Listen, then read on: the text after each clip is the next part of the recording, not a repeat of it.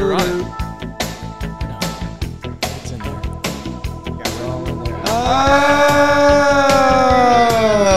Welcome back to another team profile and projection here on Talkin' Baseball, brought to you by SeatGeek. Today we got the Philadelphia Phillies. Code John Boy playoffs. Code John Boy playoffs. John Boy preseason. preseason. John Boy Eventually, it'll be the preseason. playoffs. Maybe. Eventually, yeah. The Philadelphia female horses. That's Philly. Jake, who did they add to the team? Your defending National League champion, Philadelphia Phillies. Who did they add? Trea Turner. Oh, a little bit. You own some of his cards, Trev? Didn't ask. Trea Turner, 11 years, $300 million. You beefing with him? He's about to have one of those fancy basements we talk about on this show. Taijuan Walker, I think he's got a pop shot down there. 4 for 72. Matt Strahm pitching some innings for them. $15 million for Matty Strahm. Go get it, kid. Thanks. Dirty Craig in the pen. Josh Harrison. How about that Gregory Soto trade? I actually liked that for them. A little 2.0 out there. Powerful lefties. We all know about the Noah Song story. They lost. Gibby. Your boy. Syndergaard, Led Zeppelin, Gene. Segura, they'll miss him. He hits. D-Rob out of the pen. Matt Vierling gone. Nick Maton gone. A couple other bodies. Didi's unsigned. Corey Evil, Knievel, Odubel. Trev, what's the lineup look like? Because I know they mash and it's a hitter's ballpark. Bryce is out till midseason. Like, what? This lineup bangs. You add Trea Turner, who is my favorite player in baseball. And no, I don't own like any of his cards. I don't. I probably should. Yeah, he'll be at the top of the lineup playing shortstop for the foreseeable future. How many years? 11. 11 years. Kyle He's young. Schwarber. He looks younger than he is, so. Whatever. He's going to be at the top line That for a long helps. time. Playing shortstop. You got Kyle Schwarber. You got Rhys Hoskins. You got JT Realmuto, Castellanos. Expect big bounce back years from him and Alec Boehm. Derek Hall DHing a little bit to start the year. I think he's going to get a chance. I really do. Bryson Stott, Brandon Marsh, and then the bench, Jake Cave, Josh Harrison, Edmundo Sosa. I love that. And Garrett Stubbs is the backup catcher. You mentioned our guy Bryce. He'll be out until midseason, all-star break, something like that. But this lineup is something else. It's going to be the calling card for the team. But then you look at the rotation. James, maybe I'm wrong. Maybe the rotation is just that good too. The rotation is good. It's got some question marks of late. Aaron Nola, Zach Wheeler, you know them. Taijuan Walker. Ranger Suarez got pulled from the World Baseball Classic. They said, hey, come back. Your arm's tight. He said, how'd you guys know? But they think it's not a big deal. And Bailey Falter, as of right now, seems like he's going to get the 5th spot, which they thought was a competition with the youngster Andrew Painter getting a chance. But he's been shut down for 4 weeks due to a UCL sprain. They don't think it's serious, but those words always seem very serious. So, and hopefully whatever Rangers going through isn't that serious too. But Bailey Falter pitched pretty well for them. And he said, as long as I'm with those 26 guys, he means 25 because he's one of them, that he's happy no matter what his role is. So, yeah. So I don't know. I mean, the Phillies, are they trying to win the division or are they trying to survive for the playoffs? Did they fully, love their strategy? Like, hey, just be in the wild card. I think they want to win the division for sure. The Me too. bullpen was probably the Achilles heel last year for most of the season. They did find a rhythm towards the end, which teams they do in the playoffs. But, they have Sir Anthony Dominguez. I think they just locked him up. Jose Alvarado, Craig Kimbrell. You mentioned Soto, who they brought over. Nelson Bellotti. Cobro. Strahm, Connor Brogdon. and Cobro. So they've addressed the weakness from last year. So to answer your question, I don't think they're just trying to limp into the playoffs like they did last year and get hot. I think this team is looking to be hot all season long, even without Bryce. Get Bryce back as, your midseason acquisition, essentially, and then go. I think they will not be scared of the perils of a slow start. Sure, because they went through it. Yeah, they went through it, and it's kind of like, hey, just get right at the right time. We know that our formula works there. Our home crowd worked there. I saw an interview it wasn't with Dombrowski. Say his name again? Dombrowski. Man, maybe it was. No, it wasn't. Who else is involved with the Phillies? Sam Fold. Sam Fold. Was an interview with him, and they asked him, do you think it's a crapshoot or not? Like, do you think it is just get to the playoffs and then it's roll the dice, or do you think you have to be a certain team for the playoffs? And he did. I was glad, because sometimes we've heard these general managers say, no, it's a crapshoot, But he said, no, I think there's a certain formula. I think we did really well. He said, I also think our home crowd and us being able to play in our stadium really did help. I think he meant more like playing to their stadium, like their bats and their swings and all that. But their bullpen was good in the postseason and then got even better. So Harper took 16 swings off a tee. Let's go. I like that a lot.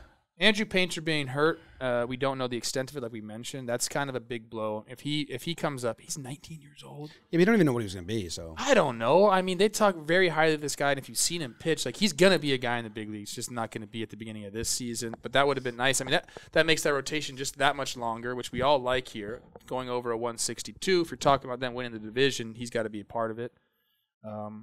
But they're going to make the playoffs. This team is really good. They're very confident. Name a more confident team in the National League.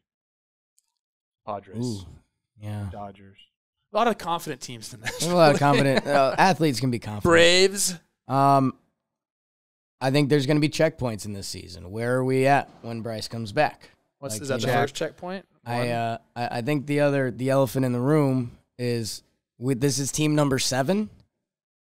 This is a 7th ranked team by our listeners. By our loyal, the best listeners in the world. Who? Oh my God, you're leaving a review right now. You're subscribing. BLIW, Blue, best listeners in the world. There's 2 teams in their division that we haven't gotten to yet. So when we do the whole regular season thing, they love that. I think they're like, let's just dance and we'll go. Yeah. Like if the Mets and Braves go nutty and they're chasing 105, 106 and they're sitting there at, 87 wins and making the dance, I think Philly goes, all right, so we're both in the playoffs. Yeah. So, all right, then let's do it. You guys sweat and stress yourselves out, and we'll just see you in the dance. Yeah. Okay, I could see that. Because we've seen now 1 year of these playoffs play out, and we don't think there's a lot of advantage to having that bye over the first wild card round, really, right? I mean, we saw it for 1 year, and it didn't help. The Astros snuck by the Mariners, and Philly ran through, and they were a wild card team. I love kind of what Trea Turner does for the makeup of their top 5, maybe 6 hitters. I think they get kind of light on the back end, but they didn't have that different approach and speed approach last year. It was just kind of all thump. And Trea Turner can hit for pop, but I just like he led the league in infield singles last year. He also can hit bombs. He can steal bases, especially with the shift. Also, they get a steady shortstop. That was a position that they kind of started, and then would do a defensive replacement, and then there was no bat ever came with it. So I think, what is the note here? 29 MLB executives of the 30 said it was the best signing this offseason. I think I agree. I think that's a really, really good signing for the team. Thank God his fiance's from New Jersey. Couple things that really jumped out to me at that second half of the lineup that you're talking about, because you know the names up top. If you've watched baseball the last 8 years, Castellanos, Realmuto, Hoskins, Harper, Trea Turner. Castellanos might have been hurt last year or something because his hitting stats just weren't there. So that can be something that can change for them instantly.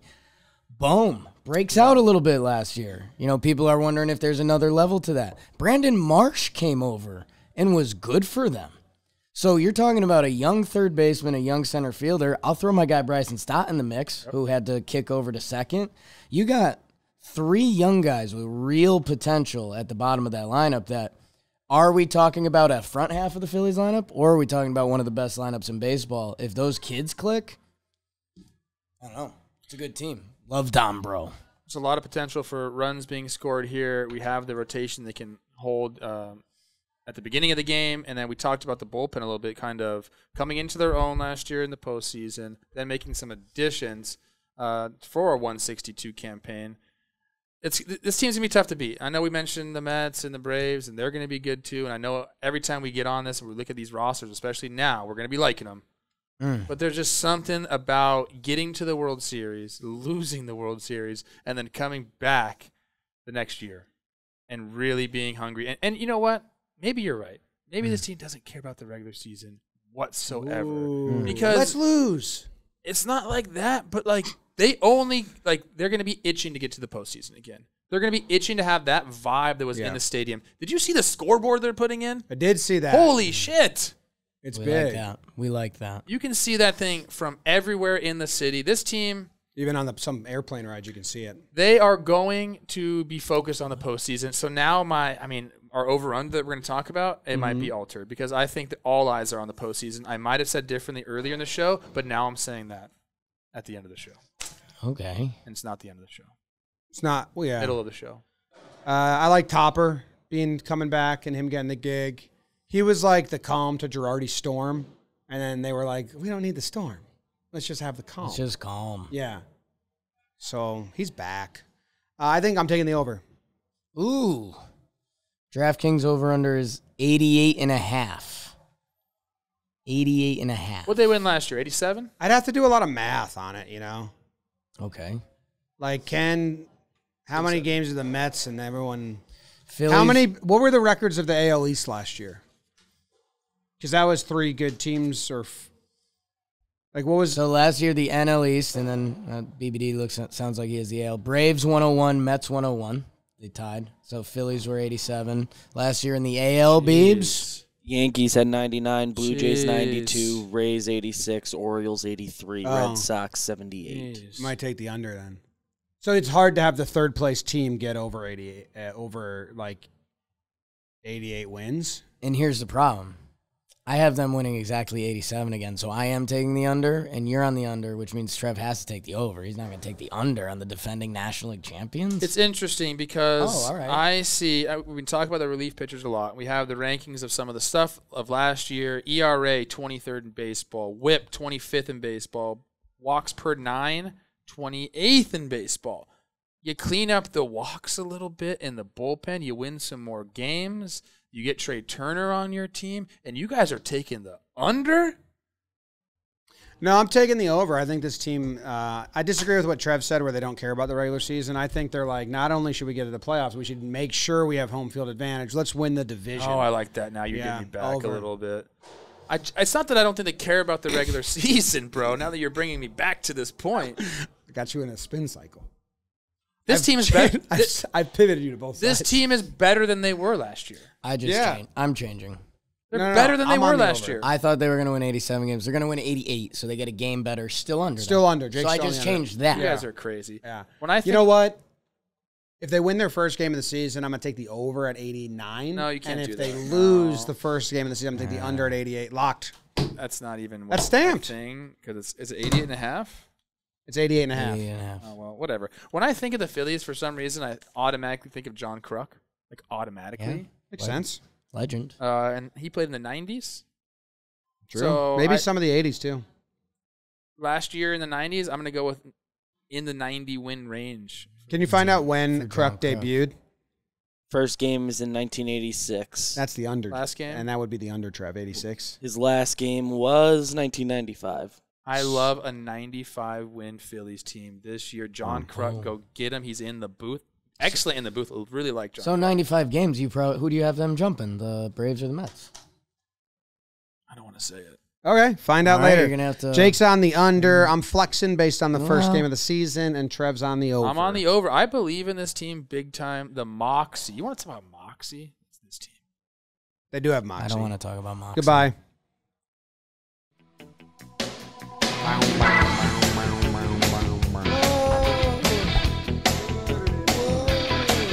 Over all day. John Kruk, 95. Love Philly. I kind of am Philly. Never really had a good Philly cheesesteak while I was there. Right now. Your owner has abs. Pretty cool. Your former team. My former team, yeah. Me and Gabe Kapler were running that city.